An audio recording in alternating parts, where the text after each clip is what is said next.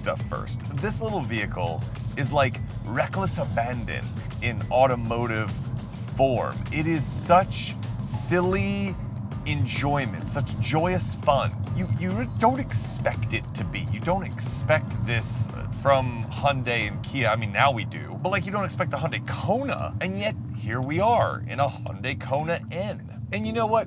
Why not? Like, why not? Why not? If someone is going to carry the torch for like daring, fun, segment busting, affordable performance, why not the Koreans? God knows they're virtually dominating everything else right now. So what makes this thing so enjoyable? What makes it so much fun? Okay, well, take the Hyundai Veloster, all right? This has nearly everything about the Hyundai Veloster. Same engine, everything. So it's exactly the same as the Hyundai Veloster. And now make it just a little bit more usable, just a tad more daily drivable, just a tad, not much, just a tad, and put it into a more usable form. Well, okay, not a more usable form, because of course on the Hyundai website they list this as an SUV. It is not an SUV, and I refuse to call it an SUV. And let's talk about the fact that I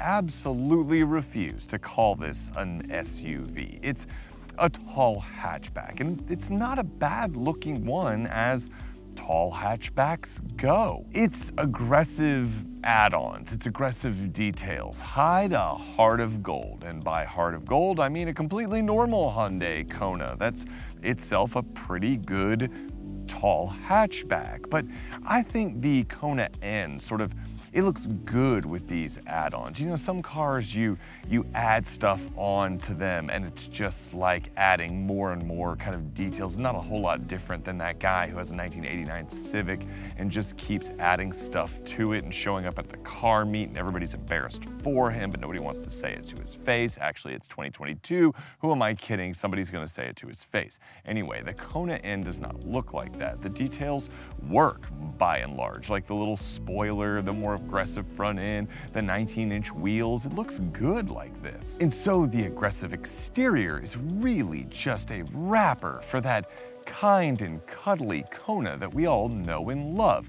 It's kind of like if the Veloster N is Jamie Tart, then the Kona N is Roy Kent. It might be less dynamically satisfying, but it really doesn't give a fuck. What do you mean you haven't seen Ted Lasso? All right, so how might this be better than a Veloster N? Well, the ride is marginally better. I have it in standard mode, regular mode, and we're on the handling road right now. We're coming up to the rough patch and it doesn't destroy you. Now, you might be like, why are you in an N model and not in sport mode? Because on the handling road, sport mode could kill you. And don't even think about putting it to N performance mode. No, I'm not even kidding. You put it in N custom mode and you'll die. Now, I'm not gonna lie. There is something hilarious about driving a Hyundai Kona with a ride that can shatter your teeth. It is funny for a second, and then your teeth get shattered and you're like, that was an interesting experience. But in standard mode, this is livable. You could drive this every day. I had my family in it. We went and saw the new Thor movie. Check it out. It was good. And Mrs. Jackson Hallie didn't complain all that much. We drove to the movie theater and back about 30 minutes and nobody's heads fell off, and that was great. But the rest of the Veloster N formula, now translated to the Kona N, feels very familiar, starting with this excellent steering wheel. This is such a good steering wheel. It's just so good. You've got the paddle shifters right here. Not that you need them because the dual clutch is smart. You've got your N mode and N Custom 1, your N Custom 2, and you've got NGS. It's just sporty perfection. And the fact that there's a giant red button here that says NGS on it, like you're in a Fast and Furious movie, it's just theater, and I love it. I love that Hyundai's like, whatever. Some fool might even be like, that's not cool. What does NGS even mean? Yes, Grin Shift, in my opinion, is a bit of a missed opportunity. I would have given Hyundai anything, like literally anything, for them to find a way to make an acronym out of NOS. If that button said NOS on it and you hit it and even something tiny happened, kind of like how it is now, where you get like 10 horsepower boost. If they had figured that out, that would be just so on the nose perfect for this car's sort of existence. I don't know, I think you should buy it on that alone. As it is, NGS is cool in the sense that like, it has it. So the Kona N has a 2-liter turbocharged 4-cylinder, making 276 horsepower and 289 pound-feet of torque. And when you hit that N Grin Shift button, you get 10 extra horsepower, which is a number that is added to the horsepower. And you don't really feel it, but it's cool to hit the button because it has a little thing that comes up and it counts down because it's like 20 seconds. So it's exciting because of the countdown. And that power runs through an 8-speed dual clutch automatic, and it goes to the front wheels. Unfortunately, this car doesn't have all-wheel drive. And I'll be honest with you, it's not worse for it, not really, and you'll see in the driving portion, but I do think that if this thing had all-wheel drive, and you're looking at something like a Golf R, and this is cheaper, and I don't know why you'd buy a Golf. I mean, there's nothing like this car. If it had all-wheel drive, I mean, maybe the GR Corolla coming out or something, I don't know, but like this thing at 35, that's a substantial value, even at front-wheel drive. It is a substantial value at front-wheel drive, and I still really like this. I'm just hypothesizing. If it had all-wheel drive, it would be nuts, like just bonkers. The limited slip differential helps. It does have an electronically controlled limited slip differential, and that does help. There is still torque steer, but you don't really care. You don't notice it too much. And you're so busy hitting that N Grin Shift because 20 seconds of 10 extra horsepower, 10 extra horsepower for 20 seconds. I mean, that's all most men need, right? It's 20 more seconds, right?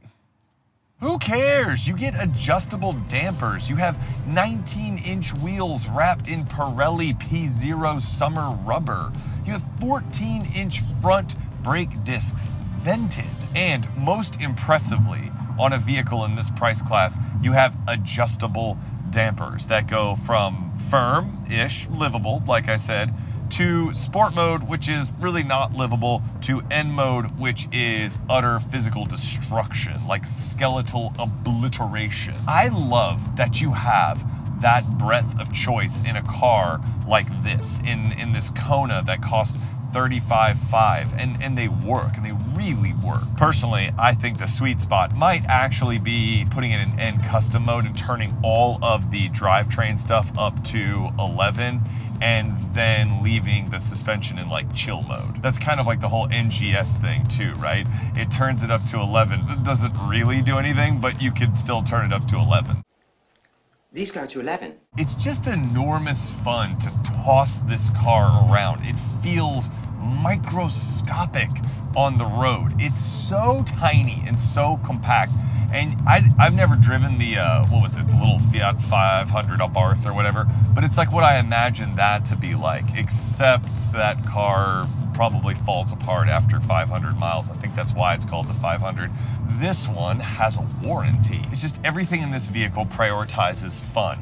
Turbo lag, it's part of the fun. Exhaust crackle, it's part of the fun.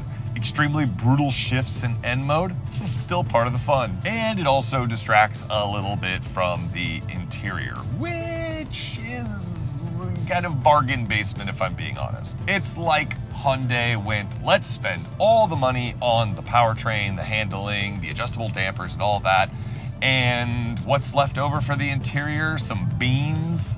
Well, sell them to a farmer and let's get some plastic. It's fine considering the Hyundai Kona starts at like just over 21 grand.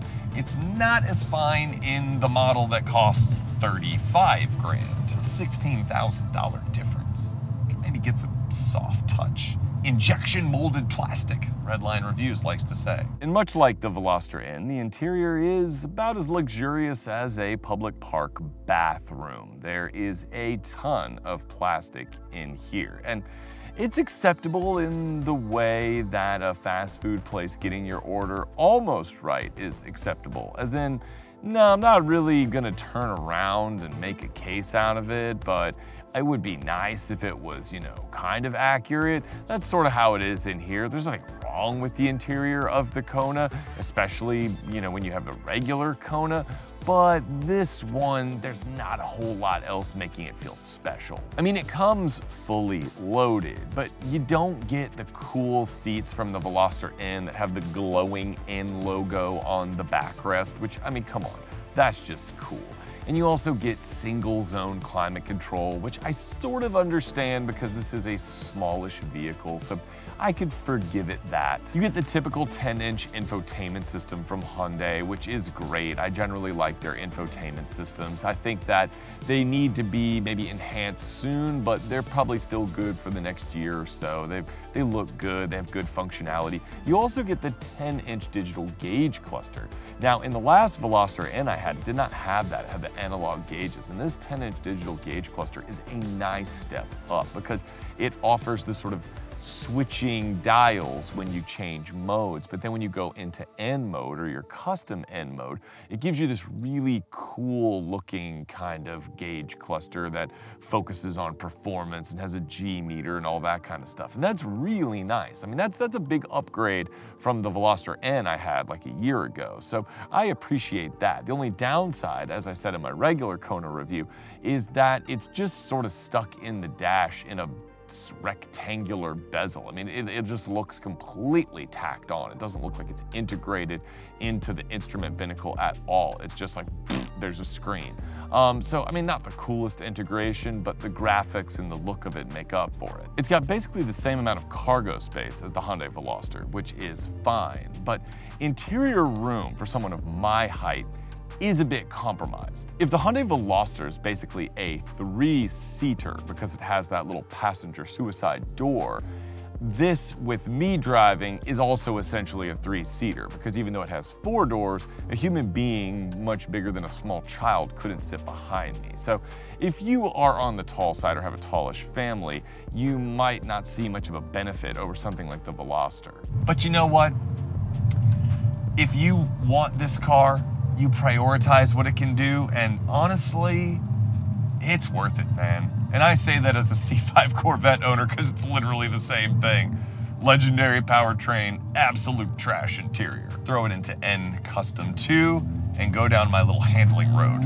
This is the performance handling road, and that exhaust is on. Oh God, that first bump is just brutal. It's just brutal. Oh man, but this thing, it shouldn't be able to do this. It should not be this good on this road. And it's just knifing through the woods here. The speed limit is luckily 1,000,000. My God. Oh, that's painful. And then when you slam on the brakes, oh, the downshifts. It's so good. I gotta make sure everything's still recording because it's just flying around the cup holders. If you put like a normal person in this car and did that, they'd be like, what is going on? What have you done to this Kona? Yeah. There's torque steer. There's also a limited slip differential. And there's a car driving on the other side of the road. Well, that's dangerous. Yeah, so does the limited slip differential work? Sure it does. But does it still torque steer? Sure it does. Do you necessarily care? Nah, not really. All right, back in the good part, one more blast down the handling. The ultra handling, I gotta give this road a new name. The ultra handling road, the sport performance road, the ridiculous road, the road to nowhere. It's so silly. Oh my gosh, this thing. Bumpy. Oh man, you would not want to hit curbing if you were on the track in this thing. Oh God. Oh my God. But it stays so planted. Why? Why does it do that? Oh my goodness. Oh my goodness. Thank you, Hyundai. Thank you. Thank you for staying ridiculous. Keep being ridiculous. Please keep being ridiculous, because man, it is joyous, delightful, awesome. Bury it. Go, go, go. Nasal little. It's so angry. It's so angry. Oh, man. This thing is fun. Forgive me. I'm going to turn it back into regular. Oh, it's a punch to the kidneys, man. But unlike some cars, I don't care.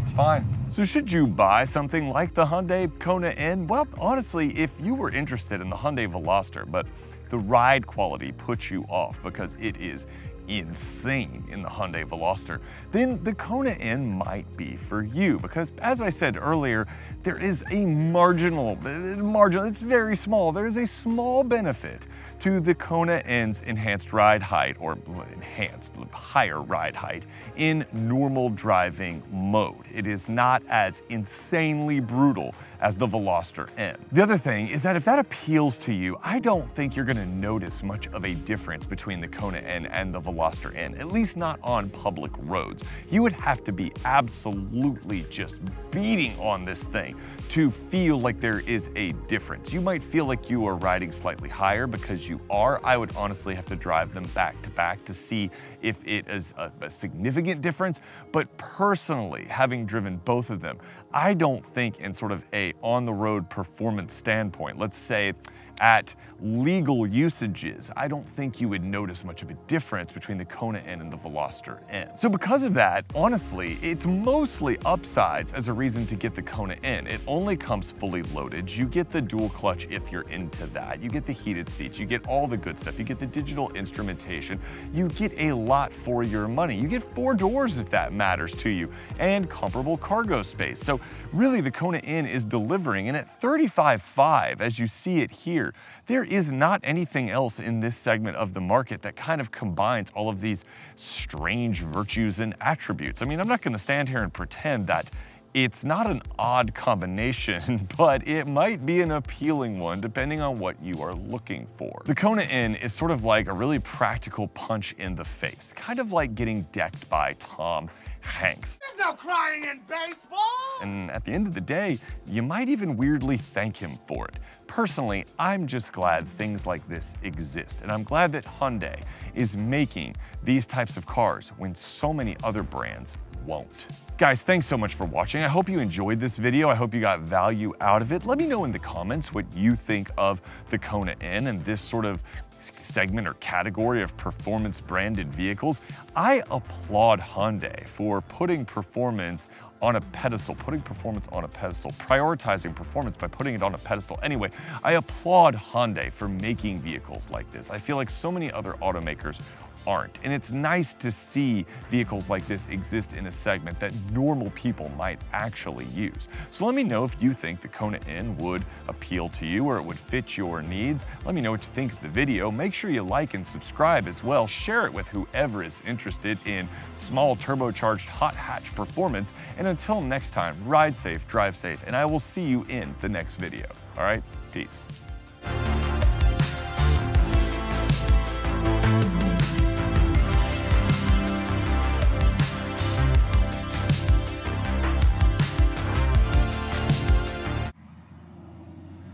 Why are you driving right next to me?